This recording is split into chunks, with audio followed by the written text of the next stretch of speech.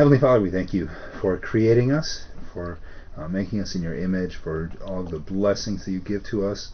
When we ruined that, you sent your Son Jesus to pay for us and to restore things. And so we pray that you keep us in that one true faith, be with us through your word, and preserve us until that day when he comes back to finally restore all things completely. We pray in Jesus' name. Amen. Mm-hmm. All right. So, question about the image of God from last time. I think last time, here's the thing with Genesis 1. It's not really about sort of creation and evolution and all that kind of stuff. But the problem is that's what everybody talks about when they talk about it nowadays. Yeah. And so, unfortunately, we have to talk about it. Mm-hmm. But it's not really about that. No. So, all right. So, but one of the things it is about is, and this ties nicely in with with our study today when we're going to be looking at Adam and Eve. Let's start with Genesis chapter 1, verse 26. We're going to go all the way to the end? Yeah, go ahead. And God said, "Let us make man in our image, in our likeness, and let them rule over the fish of the sea and the birds of the air, over the livestock, over all the earth, and over all the creatures that move along the ground." So God created man in his own image. In the image of God he created him. Male and female he created them. God blessed them and said to them, "Be fruitful and increase in number. Fill the earth and subdue it. Rule over the fish of the sea and the birds of the air, and over every living creature that moves on the ground." Then God said, "I give you every seed-bearing plant on the face of the whole earth, and every tree that has fruit with seed in it. They will be yours for food. And to all the beasts of the earth, and all the birds of the air, and all the creatures that move on the ground, everything that has the breath of life in it. I give every green plant for food," and it was so. God saw all that he had made, and it was very good. And there was evening, and there was morning, the sixth day. All right. So, first of all, we see this, God said, "Let us make man in our image." Who's he talking to? Probably Jesus and the Holy Spirit. Yeah. He says us, right? And the angels didn't create us, so he says, "Let us create," right? My note says his heavenly court. Okay. But the angels didn't, or the heavenly court didn't create that. Yeah, Probably refers to the divine beings who compose God's heavenly court. Well, you better get another Bible, because that's trade that in on a newer model. It Right. needs it. Now, you could, if you don't want this to be talking about the Trinity, which I say why not, but you could look at it as the word here for God is Elohim, which is a plural.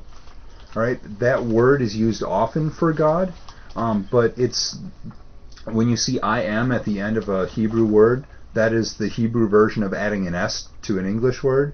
It makes it plural. So you see like cherubim and seraphim. That's just cherubs and seraphs. But it sounds more impressive, you know. and so Elohim is could be translated gods.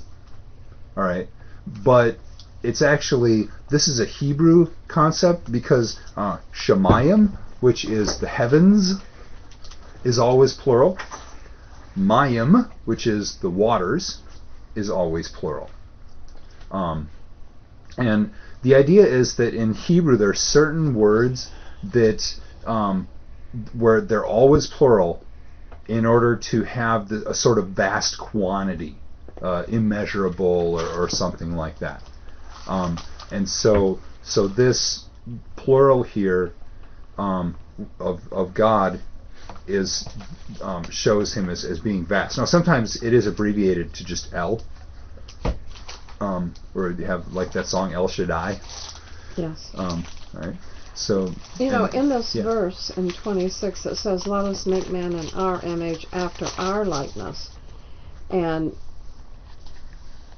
if it were this heavenly court, maybe that's not right. I was just going to say I envision maybe angels or something, which we're not like. But then down later in the verse it says, "So God created man in His own image, in the image of God He created God." So anyway, whatever.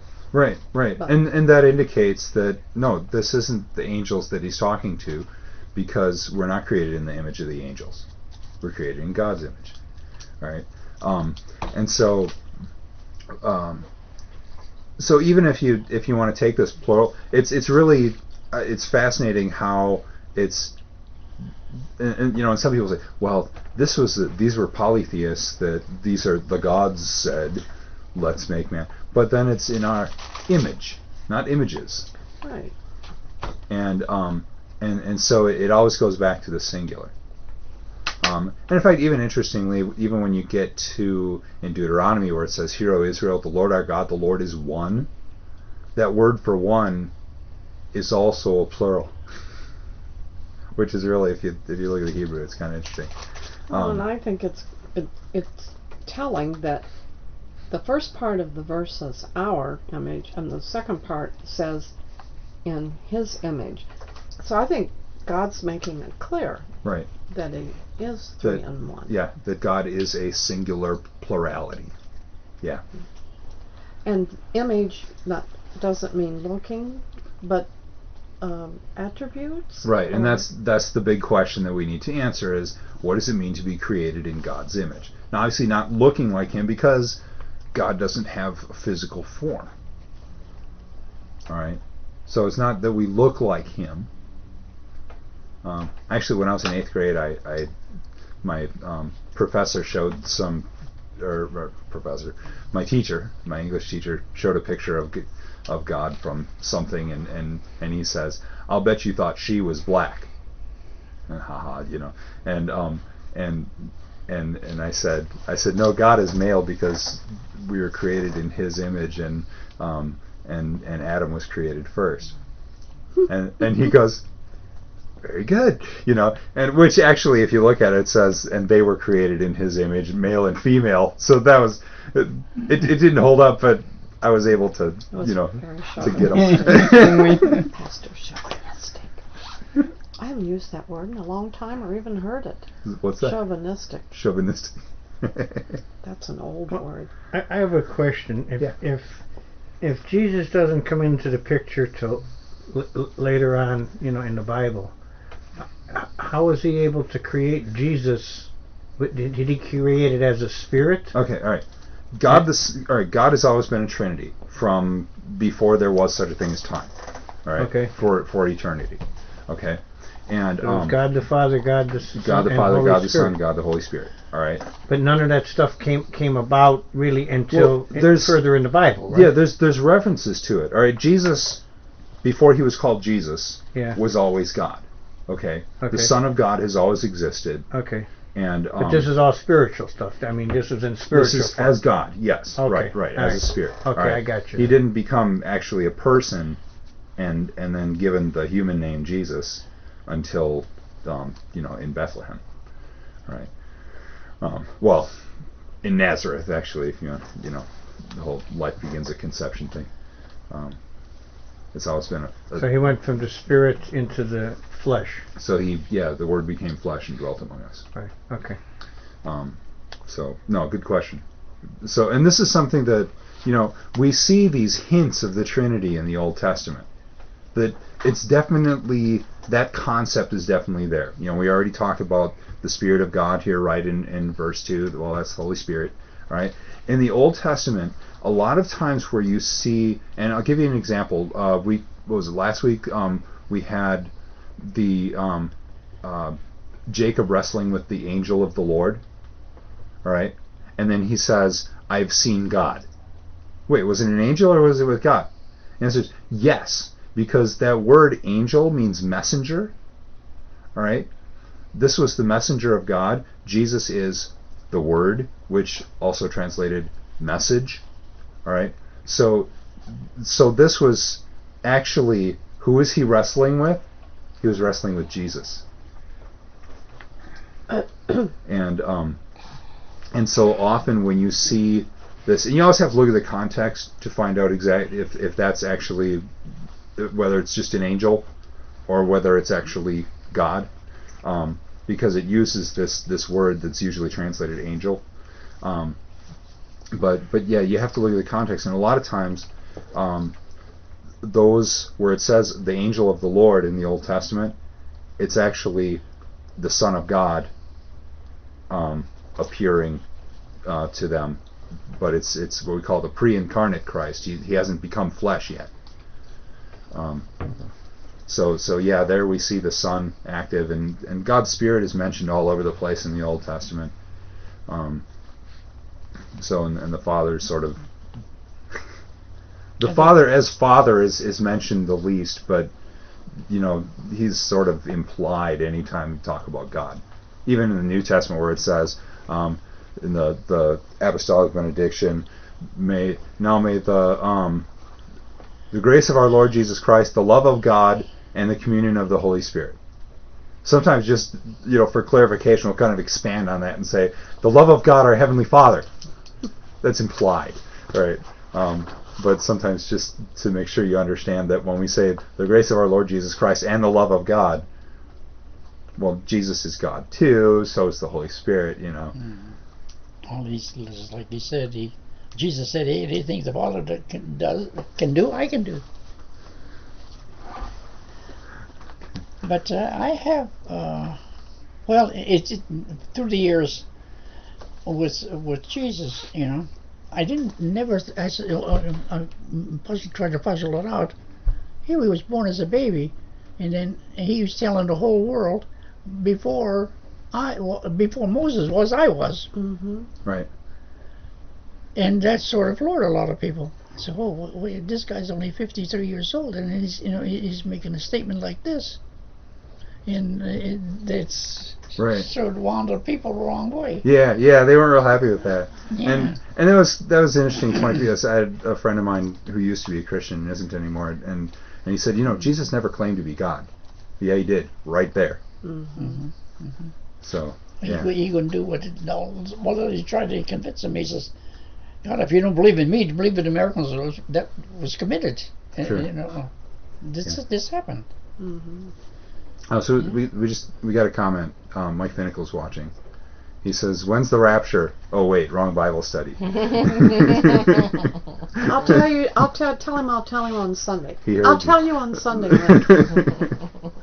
He says, "My real comment. You talked a little bit last week." But I always get cut off there. Right, the rest of your message. I sort of, when you think, they made, God and Christ were beings, so it was just like an experiment. Okay, they made man. Say, Jesus, this works out pretty well, let's okay, and so they made a whole big bunch of people. Well, I don't think God experiments. I mean, because He knows how it's all going to turn out. We do experiments to see whether it's going to work or not, and then later on down the road, big mistake. So He sends a flood. Yeah, well, let's try all over again. And that's the thing. If when scientists do experiments, if it doesn't work out, you scrap it and you start over completely. Yeah. So God loved us enough to at least preserve us and not go, well, that didn't work. Blow up the world, So He still loves us. All right. So back to the image of God. What does this mean, the image of God? And I think we have the key to it in verse 26. It says, God said, let us make man in our image and our likeness, and let them rule over the fish of the sea, the birds of the air, over the livestock, over all the earth, and over all the creatures that move along the ground. So what is the image of God? Superior. It's authority, yeah. It's God's authority. We act as His representatives on earth. That's pretty huge. And that should make a believer out of anybody. You'd think. I mean, yeah. I mean, that's just for God, and and you think about that God said, that He takes these finite, frail, human beings, and gives us His image, gives us His authority. And I think about when I, as a pastor, stand up and say, as a called and ordained servant of Christ, and by His authority, I forgive you all your sins. Who am I to forgive your sins? But it's as a servant of Christ and by His authority, not mine. Is there anything in this image, as they were created perfectly, connected with the ability to love,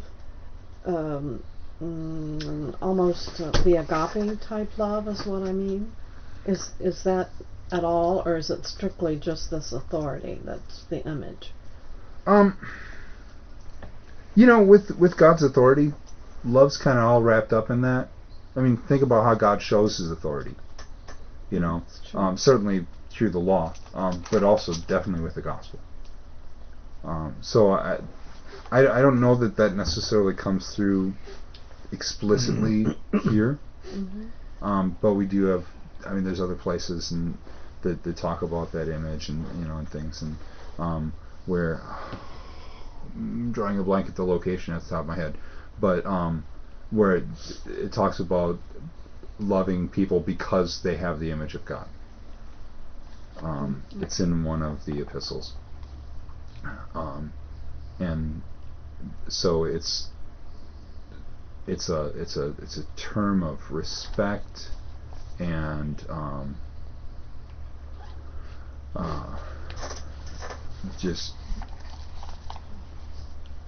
think of it this way: treat other people with respect because they're created in the image of God, and we're called on, in a sense, to be Jesuses to each other, to show that love. And there's a kind of a trend going around.